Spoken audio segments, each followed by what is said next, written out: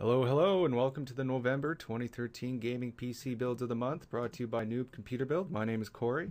Here we have a pretty exciting month. I know it's almost halfway through the month, but I thought, hey, got to get the video out. I wrote the article yesterday, so if you want to come check it out at noobcomputerbuild.com, come do so. And as a caveat before I start, I also post all of the links for the hardware for all three of the $600 build, $1,000 build, and $1,500 build in the description as well. There are links directly to the article, as you can see here on the website. So let's get started. November is usually a pretty exciting month for purchasing hardware online or in general, because there's Black Friday, where everything goes on sale and all the greedy consumers go out and purchase items for sale all over the place. As well, there's Cyber Monday, where stuff for sale online sales online go all over the place, where they try to get you to purchase more online. So it'll be a good month if you're trying to build a PC. So take all these builds into consideration, as well as shop around for some hardware that may be on sale. So let's get started. I'm going to get started with the $600 build of the month here. It prices out to, again, it's same, well, right on the $600 mark at $601 currently as of yesterday, if you're watching this today. Yeah, so let's get started. It was a good month this month since AMD came out with its new graphics cards, which did affect every single one of these builds in one way or another. So I'll explain further as I go on. The processor for the $600 build is the AMD FX 6300 as per last month. It's a 6-core processor for $119.99, and it's easily overclockable, so it makes it for a good processor for a budget build at $600. We're using a very basic MSI AM3 plus socketed 970A G43 motherboard at $66.99. And the graphics card this month, part of AMD's new graphics card line, the R9 270X graphics card, which is a bump up from last month's card as well, for the same price. So last month we bumped up the card pretty significantly. However, this month we were able to do it again with a new line of cards, and last month we were able to bump it up since the imminent price decreases, or the prices decreased with the imminent release of AMD's new cards, which was pretty good.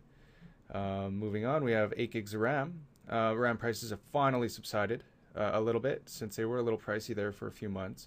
But you can get this Crucial Ballistics Sport 8GB kit for $59.99.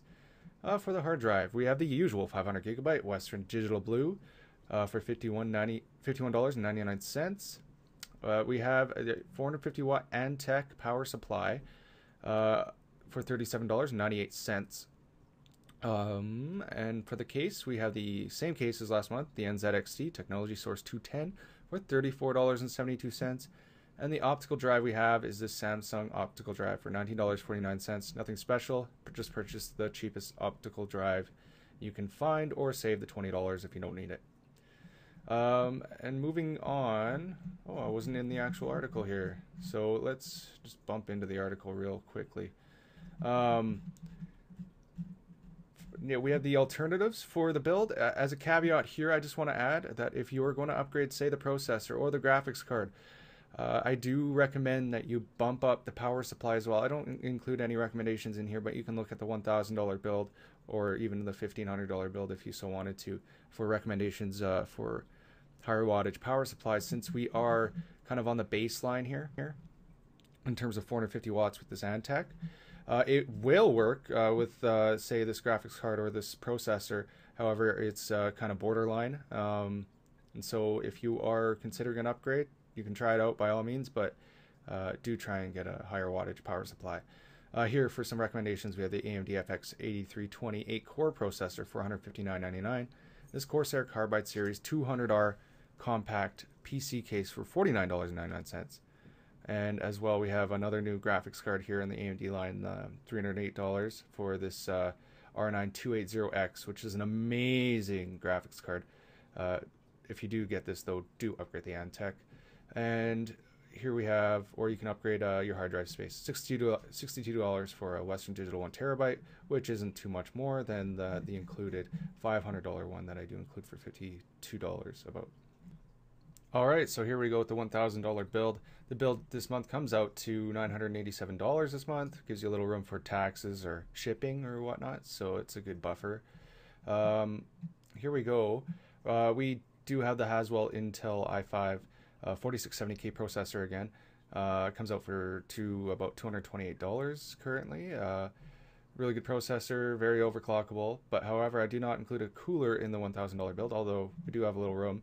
But if you do want to overclock right away, I do recommend getting the Hyper 212 Evo CPU cooler, which is approximately $34, I believe, right now. So if you want to overclock, you can get it later, or you can include it in your build and just tack on $34. We get the MSI Gaming Series G 45 motherboard this month again. Not again, since last month I used an Asus. However, the Asus board went up. But in the same kind of line of motherboards, I have used the Gaming Series, which I'm really fond of. However, it was too expensive last month for me to recommend it, so I kind of ditched that. But it is back down to $139.99.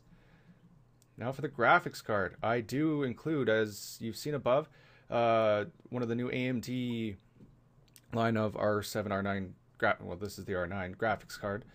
This is the 280X gaming graphics card by MSI. So it does kind of go with your motherboard. It matches if you're concerned about that.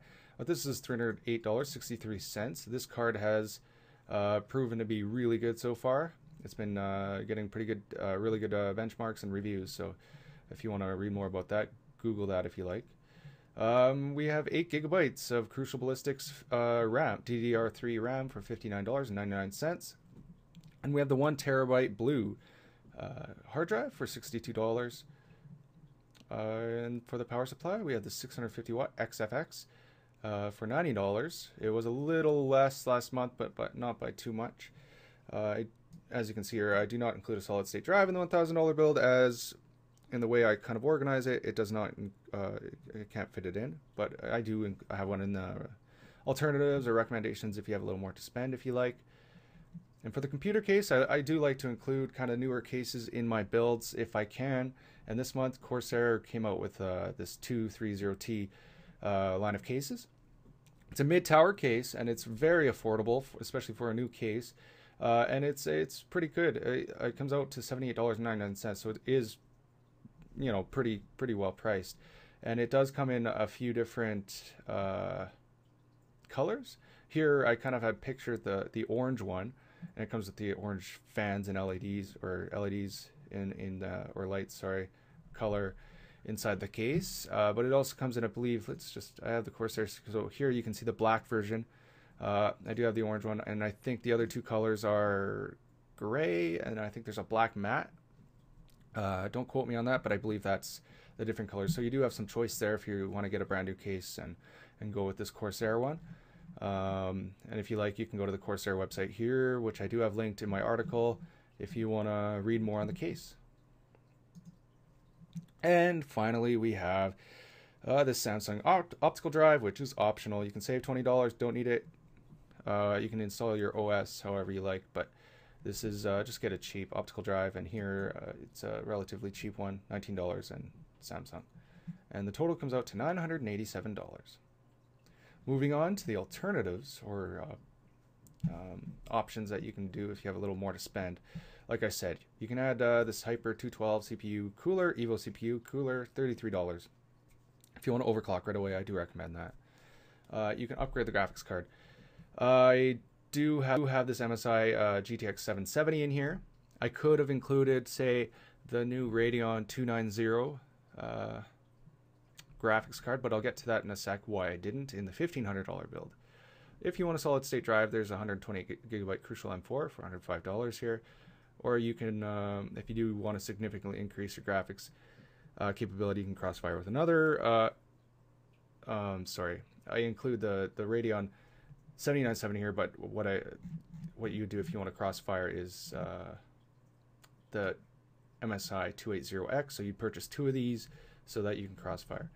I need to fix, pardon me, but I need to fix this in my article since I obviously linked to the one from last month. Moving on to the $1,500 build. Comes out to $1,509, so $9 over budget, but not by too much. And considering we have some hardware deals coming up, you might be able to save even more on that, but we're pretty much on par with our budget here. We include the same processor, the i5-4670K Haswell processor. I did spice up things a little bit this month by going with a liquid CPU cooler since there was tons of room for it this month. The $1,500 build from last month to this month, if you went with the same one as last month, did drop in price as the graphics cards, which was a significant price point, dropped last month with the card that I included. So I did go with this Corsair Hydro Series H110 liquid CPU cooler, which is $117. You can, though, if you like, save on that and go with that Corsair, Cooler Master Hyper 212 Evo CPU cooler, which is $33 if you want to save on that if this isn't too high of a concern for you.